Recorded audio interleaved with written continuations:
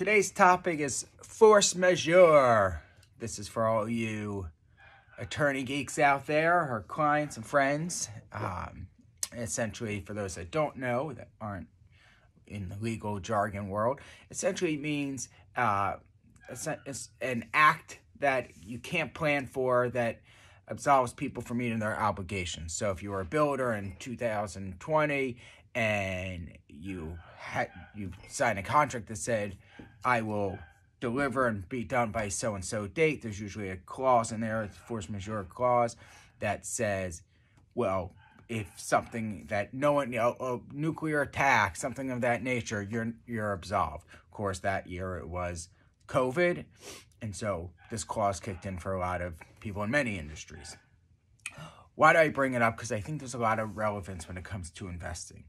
The reality is markets hate uncertainty. And generally when you see quick changes in direction in the markets, it has to do with a force majeure, sort of an act that no one could prepare for or know about. Let's give two examples. One is COVID. So COVID happened, the year started, we thought it was a little flu in 2020. Next thing you knew, this act that no one could prepare for, no one had, none of our investment analysts or anywhere said, oh boy, this disease coming out of China may ravish the universe for 2 years.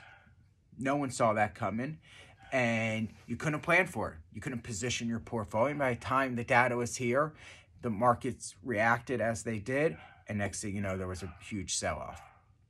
That's example one. Example two, a little more current. So last year, the markets had a pretty bad year, and it was on interest rate hikes. And yes, in hindsight, you can say, well, we knew inflation was here, and it was not getting any better because monetary policy or COVID or whatever you want to blame it on. The reality is, if you transport yourself back to sort of third, fourth quarter 2022, interest or inflation was kind of in that 5-ish% range, and the consensus was it was transitory, so much so that the Fed went into last year saying they would raise interest rates 3 times for a total of 0.75% all of 2022. So let me reiterate.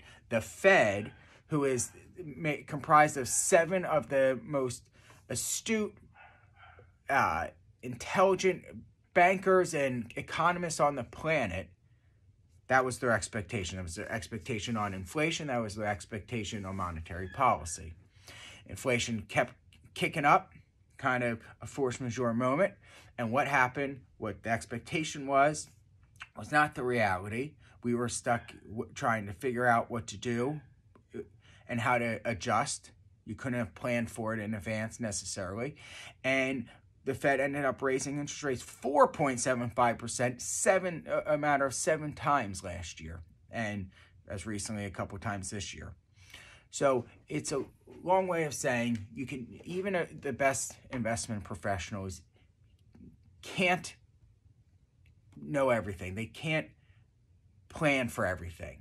They can be planned. They can have good strategies. I know our team does. There's thousands of data points to analyze.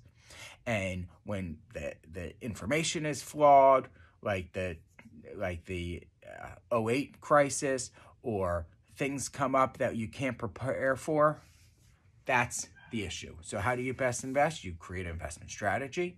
You're willing to adjust as information comes out and change course, but you have a strategy follow. You analyze all the data. I know our team does a fantastic job, and then you adjust accordingly.